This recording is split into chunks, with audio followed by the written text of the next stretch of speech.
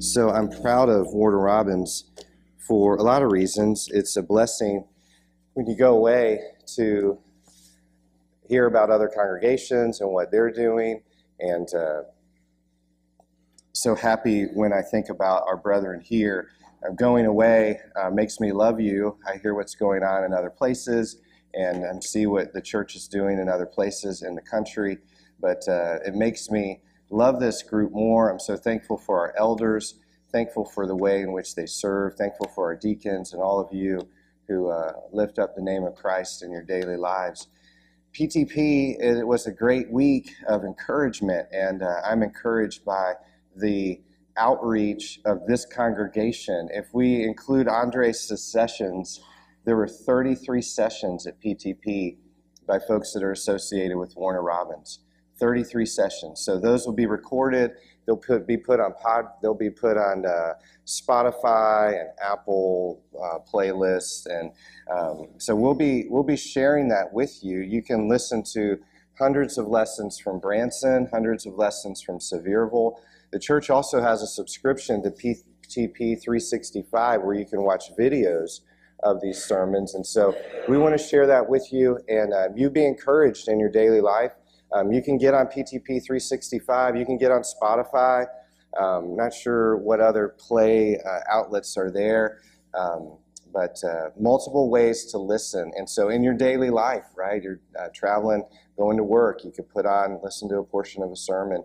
And I was listening to some yesterday, and some of them you can play at 1.5 speed, and some you can't. And so some of them are very deep and meat eater type material. And so you can look through there and see lessons that appeal to you and be encouraged that way. So thankful for Polishing the Pulpit. If you haven't been and you could make it there, it would be a great spiritual, uplifting encouragement for you. And so we'd love to encourage anybody among us to go and try to make it there. We are in the book of Genesis, and we're going to do an exercise this morning where we're going to underline some things in your Bible. And if you have your, let me first do a little background here, just if I can operate my clicker. If we can go to that map slide, I might have clicked out of that. Sorry about that. On the map, you will notice that there is a picture when it comes up of Canaan and Egypt. So contextually, when we think of the time and the space that we're in, we are here in the book of Genesis where Joseph's brothers are making journeys from Canaan to Egypt, and there's going to be 7 years of plenty, and then there's going to be 7 years of famine, and they're making that journey. So the map that I had simply was going to show you that. And so once we get that pulled up, you'll be able to see that. But I want you to pull out your Bibles. If you have a paper Bible or you use an electronic Bible, I want you to underline some phrases here just to kind of refresh our memories of where we're at in Genesis today. So if you have your Bibles, in Genesis 40, verse 2, I want you to underline this: the chief cupbearer and the chief baker. Genesis 40, verse 2. Underline in your Bible, chief cupbearer and chief baker. So here's the picture there. Thank you for helping me with that. There's where they're traveling, from Canaan to Egypt. If you remember in the life of Abraham, he would have made a journey from Ur into the land of Canaan, and his brothers eventually, Abraham, Isaac, Jacob. Now a famine comes upon them, and Joseph is, before the famine, is sold off into Egypt. So we have history of Israel, 350 years of Israel history before Moses comes on the scene. So just kind of peg some of these dates and places and times in your mind for just a moment. But in Genesis 40, verse 2, what we see here is the chief cupbearer and the baker. And Joseph has two dreams in Genesis chapter 40. We're just refreshing our memories here. And then in 41, 29, and 30, I want you to underline this: there will come 7 years, and here's what you underline: 7 years of great plenty, verse 29. Genesis 41:29, 7 years of great plenty. Then verse 30, but after them there will arise 7 years of famine. So we're getting a picture in our minds what is oppressing the people. They're blessed, and now they are facing this trial, this hardship, and the world is under this famine. But because Joseph has been in Egypt, Pharaoh has put him in charge to storing the grain. Remember, it was 20% year after year after year. So once this famine comes upon Egypt, now the world somewhat is coming to Egypt for grain. And Joseph is there. He's been the one that's storing it, been setting it aside. And God has been working through his servant Joseph in all of that. So 7 years of famine. And notice verse 30, and all the plenty will be forgotten in the land of Egypt. So when the hardship comes, we forget sometimes the abundance. And so just a take-home nugget there. Now look at verse 41. Here's another thing to underline. Genesis 41:41. I have set you over all the land of Egypt. Pharaoh sets Joseph over all the land of Egypt. So this will be important in the history of Israel, because a leader will arise in Egypt who doesn't have respect for Joseph. So just underline that. I have set you over all the land of Egypt. Now, 45 of chapter 41, I want you to underline Joseph's wife. Her name is Asenath. So underline or circle Asenath. And she's the daughter of Potipharah, the priest of On. I was doing some study on this priest of On, and the priest of On perhaps worshipped a sun god called Re. Remember, Joseph is in Egypt. Egypt is not following the one true God, right? And when we get to the book of Exodus, we'll see how much they have rejected the God of Israel. And the Israelites will be wanting to worship God, and they will be prohibited by Pharaoh, and God will show Pharaoh who rules in the kingdoms of men. Now, look in 41:51, Joseph called for the name of the firstborn. Who was the firstborn? Manasseh. So circle Manasseh there in 41:51, and then in 52, circle the name Ephraim. The name of the second he called Ephraim. So who are Manasseh and Ephraim? Joseph's sons, right? These are his children. Through which wife? Asenath, right? So just getting in our mind, who are these people? Who are these names? Why are they important? Things of that nature. Now, skipping down to 55, I want you to see this. When all the land of Egypt was famished, the people cried to Pharaoh for bread. Pharaoh said to all the Egyptians, watch this, go to Joseph, what he says to you, do. So the Egyptians are crying out for help. So it's not just Joseph in charge of helping foreign nations, helping his own family, but it's the Egyptians. What Joseph says. Remember, he's been over the collection of grain for the 7 years during the famine. What Joseph says, do. So I want you to see how God works through faithful people. Joseph is trusting in the God of heaven, the one true God, the God of Abraham, Isaac, and Jacob. That's who Joseph is trusting in. And when we think about leaders in the church, we think about men who are faithful to God and women who are faithful to God. And when we think about leaders in the congregation, we're thinking about men specifically. But there are women who are very devoted in their faith to God. So Joseph is in this position. So underline what he says to you, do. So because Joseph is following God, now what Joseph says to the people is one that is of blessing to them. So important point. Now, chapter 42. Is a good statement here, 42 verse 6. Now Joseph was governor over the land. He was the one who sold to all the people of the land. And Joseph's brothers came, watch this, underline this, and bowed themselves before him. So underline, bowed themselves before him. Why is that important? He had a dream, right? Had a dream. Does anyone remember what the dreams were about?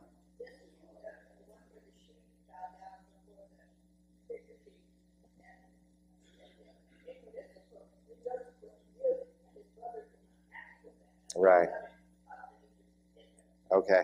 So this dream is of the sheaves bowing down, right? And then also the sun, moon, and 11 stars. So 2 dreams there. And what this shows is an exaltation, if you will, of Joseph, and also we see that in time these things come to pass. So one of the things, take-home nuggets here, and I got to pick it up just a little bit. So this is our underlining here, but I want you to think about this. Was this bowing down in 42:6, was that worship? Were his brothers worshiping him? Respect, right? Respect. Obeisance? Well, that's more of a worship word. Yeah. So this obeisance would be like prostrating oneself. Yeah, so respect. Yeah?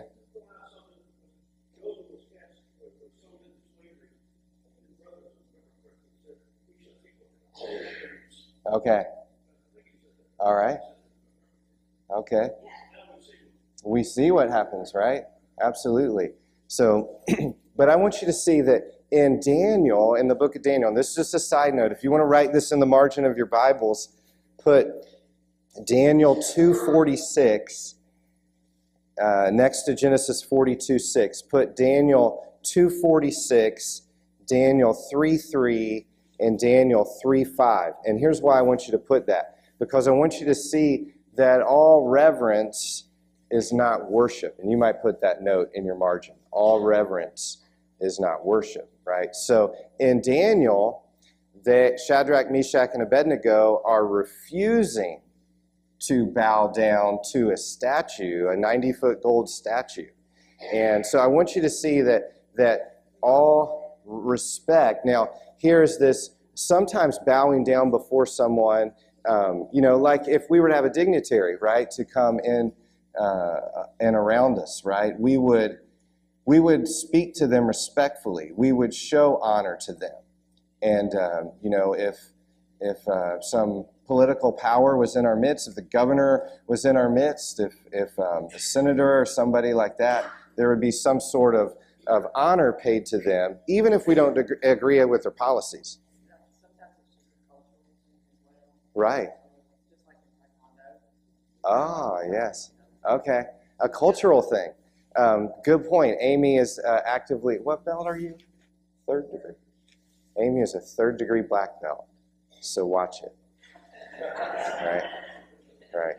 So what she's saying is they bow in Taekwondo. So yeah, that's interesting. So sometimes it is a cultural reverence thing, not a worship thing. So if bowing, now if a political figure said, bow down and worship me, we would refuse, but some sort of honor and respect. So these are some nuances that are important in that. Now, here are a few review questions here, and then we want to jump into this lesson. So we mentioned the dreams that he had, and in 41, 1 through 7, there were 2 dreams. One was about cows, and ugly cows are eaten by the plump ones, and then the thin ears of grain were eaten by the healthy ones. So 2 dreams there, one central message revealing the 7 years of plenty, then 7 years of famine. Now here's a multiple choice for you. What did Pharaoh not give Joseph when he made him ruler? The signet ring, and let me see your hand, the signet ring, the fine linen, the king's throne, or the golden necklace? All right. So, yeah, the king's throne. Good job. Didn't give him good seed? The good seat. Okay. All right. Why did Jacob not send Benjamin with the 10 brothers to Egypt to buy food? He loved him? Yeah. Yeah, he was scared something was going to happen to him, right? All right. That's true. Good point. Did you hear him? He said the second favorite. So remember, who the mother was, Rachel, and Joseph and Benjamin. Rachel dies. So here are these sons. He doesn't want to lose his youngest, who is Benjamin. And so good point. Let me back up just a second. Joseph's wife was named Asenath, and Joseph's sons were Manasseh. Excellent. You guys are on it. I love it. Okay, what did the brothers find in their bags of grain when they were emptied? All right, we're getting to that. That's today. Money, right? They found their money in the mouth of the sack. So I want you to see that there's some different things going on. Now, keep a couple of these things in mind in terms of application. Jacob and Esau, and Joseph and his brothers in the book of Genesis are two case studies in family dispute resolution. You ever had conflict in your family? So at my family reunions, I'm like, oh, sermon idea. Oh, sermon idea. Oh, boy, I can Bible class that, you know. So, yeah, sometimes there's some things going on in families, but these are two case studies. Just keep that and file that away in your mind. That's what we're looking at. And it's hard in teaching this not to get ahead, because I want to jump into Genesis. We're in 44 today, but I want to be in 45 because I want to keep seeing how all this plays out. But I got to hold back my horses and let Damien work on Wednesday night on 45. So look at this question here. So money, and then how much money did Jacob's sons take to buy grain on the second trip to Egypt? Double, right? Double the money. All right? So you brought back money. Take that back with you. Take more with you, because we're honest people, right? Jacob is trying to let Egypt see we're honest people. And Jacob doesn't want his kids to be killed, right? He doesn't want his sons to be killed. Like, he's going and he's leaning upon the good graces of Egypt that serves a God that Jacob does not serve. But he needs their grace at this time. And so he's leaning upon them, and you can see the father's heart contorted and twisted and yearning for, all right, we got to do this to survive. You go. So, okay. What did Joseph say and do when he saw Benjamin in Egypt?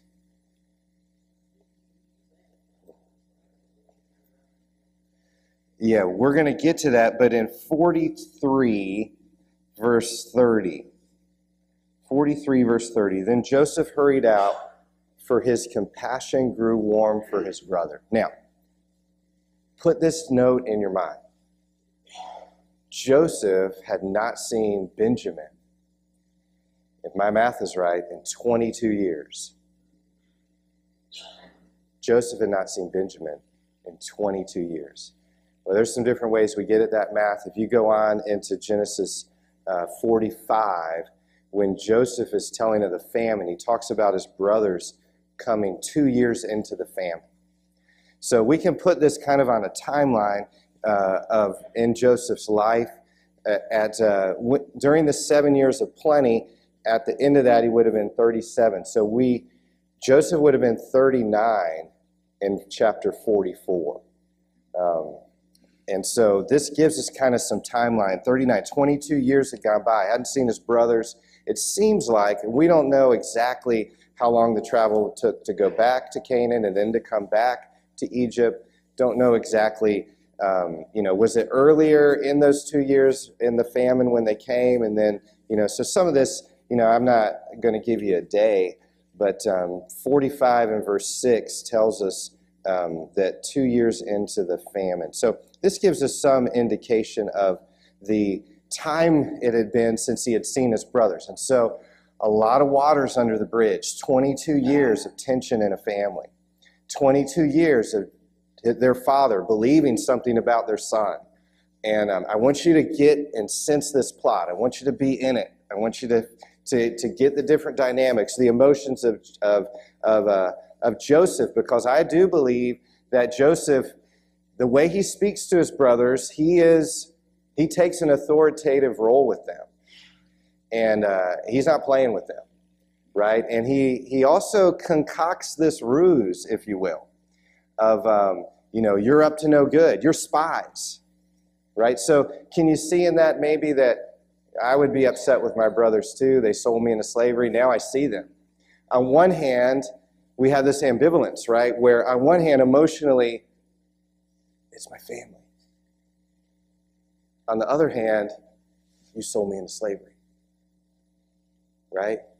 Now, Joseph and God are going to resolve this. Joseph, through God, and his brothers and Jacob are going to resolve this. So I don't want to get too far ahead. All right. So let's look in 44. Then he, that's Joseph, commanded the steward of his house, fill the men's sack with food as much as they can carry, and put each man's money in the mouth of his sack, and put my cup, the silver cup, in the mouth of the sack of the youngest, with his money for the grain. And he did as Joseph told him. As soon as the morning was light, the men were set away with their donkeys. They had gone only a short distance from the city. Now, so here's kind of the what's occurred. The silver cup is in the grain, filling them to the max. You see the grace of God. Feed Israel, right? Let's give them everything that we can. Let's weigh down the donkeys as much as we can. My family. You see the grace of God in all of this. Now, watch Joseph in verse 4. Joseph said to his steward, so what would a steward be? A servant, right? A manager, someone that you trust, right? A faithful person that you trust. Now, Joseph said to his steward, up, follow after the men, and when you overtake them, say to them, why have you repaid evil for good? So I want you to see this ruse, this concoction that Joseph is coming up with. Why have you repaid evil for good? Now, here's the thing. Wasn't the men who put the silver cup of Joseph in Benjamin's sack. Wasn't the brothers. They're trying to be honest. They're trying to be noble. They're trying to get Benjamin back to their father, right? They want to do that. Up, follow after the men, and when you overtake them, say to them, why have you repaid evil for good? It is, verse 5, it is not from this that my Lord drinks. Is it not from this that my Lord drinks, and by this that he practices divination? You have done evil in doing this. Now, here's the thing. Is Joseph a practicer of divination?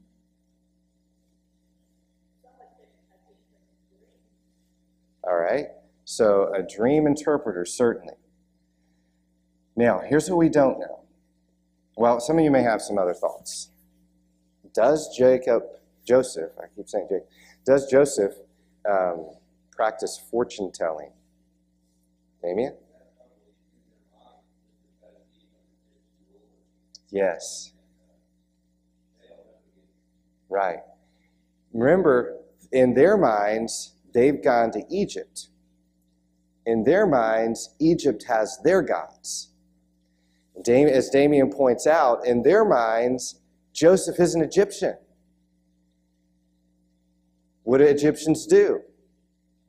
All right, they're not involved. So Joseph, knowing that his brothers might be believing that, might be playing into that notion. So do I believe, now if you were to put me on the spot, if this was Q&A night, I don't believe that Joseph practicing divination is in keeping with his character. Over and over again, you read through the life of Joseph, he's faithful. It's not that he could not do anything wrong. I don't want to go to that extreme.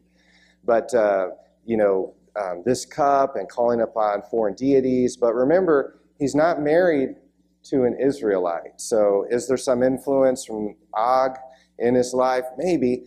I don't think that divination in terms of trying to contact other gods is in keeping with his character. I think this is part of his plan to deal with his brothers the way that he judges that he will. It is not that from this my Lord drinks, and by this that he practices divination. You have done evil in doing this. Now, remember, Joseph is charging his brothers with being a spy. Now, verse 6, when he overtook them, he spoke to them these words. So the steward, remember the brothers leave. They're going back to Canaan. And here the steward is overtaking them. Now he engages with them. A messenger from Joseph, right?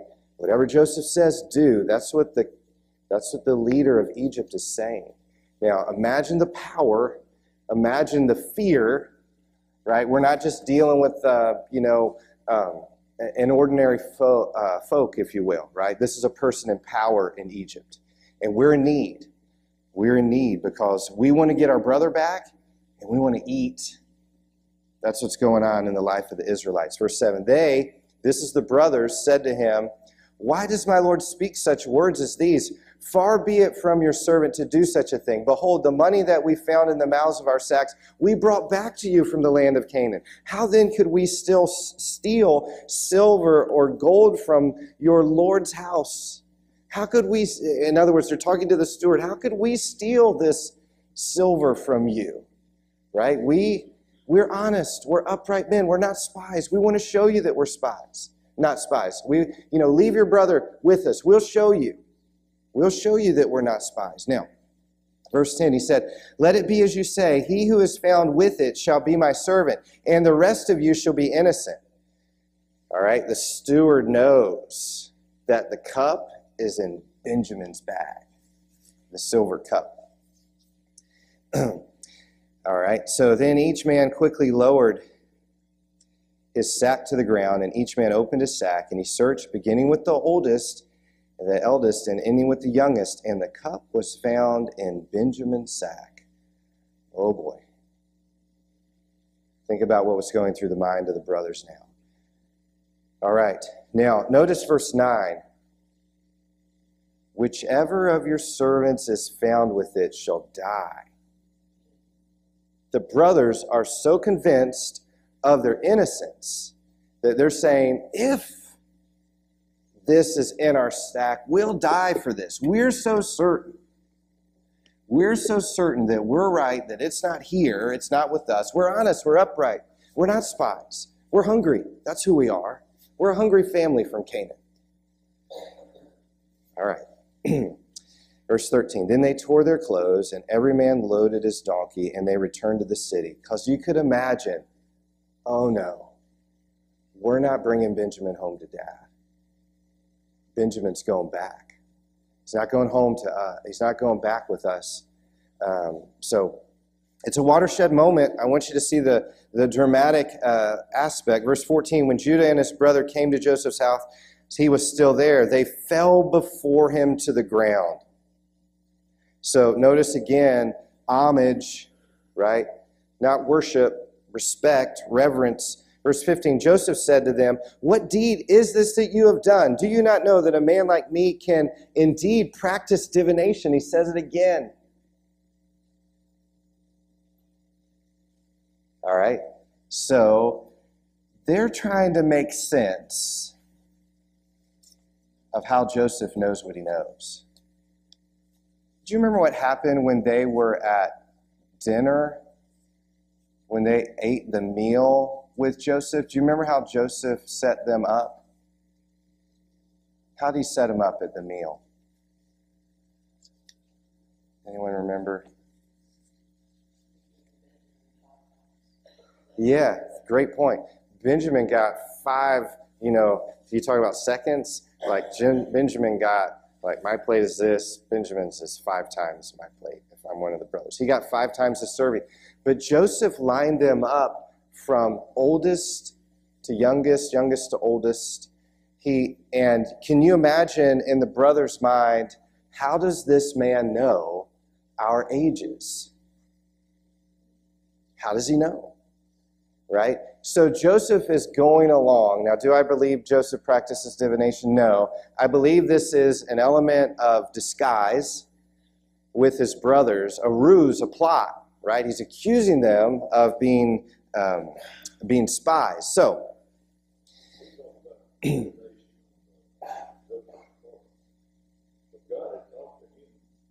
that's right. Yeah, that's right.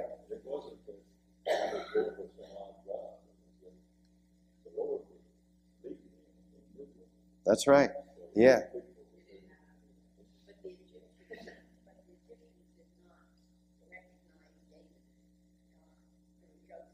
That's right. That's good point. Verse 16, and Judah said, what shall we say to my Lord? What shall we speak? Or how can we clear ourselves? God has found out the guilt of your servants. So Judah is speaking. Behold, we are my Lord's servants, both we and he also, in whose hand the cup has been found. We're your servants. Judah is speaking up. What shall we say? God has found out the guilt. So Judah is saying, you know what? God knows what we did to Joseph. And we're getting our payback now. That's what's going on. Verse 17, but he, that's Joseph, said, far be it from me that I should do so. Only the man in whose hand the cup was found shall be my servant. But as for you, go in peace to your father. So Joseph is saying, listen, you said kill yourselves. Joseph is saying, no, leave Benjamin with me. Go back to your father. Verse 18, then Judah went up to him and said, oh, my Lord, please let your servant speak a word in my Lord's ear, and let not your anger burn against your servant. For you are like Pharaoh himself. The power, right? The leadership. My Lord asked his servant, saying, have you a father or a brother? And we said to my Lord, we have a father, an old man, and a young brother, the child of his old age. His brother is dead, and he alone is left of his mother's children, and his father loves him. Notice, the brothers think Joseph's dead. He's engaging with them. Verse 21, then you said to your servants, bring him down to me that I may set my eyes on him. We said to my Lord, the boy cannot leave his father, for if he should leave his father would die. Jacob has said, don't come home without Benjamin. And now Joseph has said, I'll keep him. The rest of you can go. You're innocent. Go on, go home. Verse 23, then you said to your servants, unless the youngest brother comes down with you, you shall not see my face again. When we went back to your servant, my father, we told him the words of my Lord. And when our father said, go again, buy us a little food, and we said, we cannot go down if our youngest brother goes with us, then we will go down, for we cannot see the man's face unless our youngest brother is with us. Then your servant, my father, said to us, you know that my wife bore me 2 sons. One left me, and I said, surely he has been torn to pieces. Remember, the coat of many colors, and I have never seen him since. Haven't seen Joseph in 22 years. If you take this one also from me, and harm happens to him, you will bring down my gray hair in evil to Sheol. Verse 30, now therefore, as soon as I come to your servant my father, and the boy is not with us, then as his life is bound up in the boy's life, as soon as he sees that the boy is not with us, he will die. And your servant will bring down the gray hairs of your servant our father with sorrow to Sheol. Here, my father's going to die if I don't bring Benjamin home. I'll stand in his place. I'll defend him. Here is this exchange that's going on. And verse 32, for your servant became a pledge of safety for the boy to my father, saying, if I do not bring him back to you, then I shall bear the blame before my father all my life. Now, therefore, notice the pleading. Please let your servant remain instead of the boy as a servant to my Lord, and let the boy go back with his brothers. For how can I go back to my father if the boy is not with me? I fear to see the evil that would find my father. So who's speaking here? Judah, right? Judah's saying, I simply can't go home. My father will die. My father will die if Benjamin's not there. I've made a pledge. Please, Joseph, have mercy on me. Have mercy on us. We're not trying to steal from you. We're not trying to betray you. We're not spies. We're a hungry family from Canaan. Have grace on us. Have mercy on us.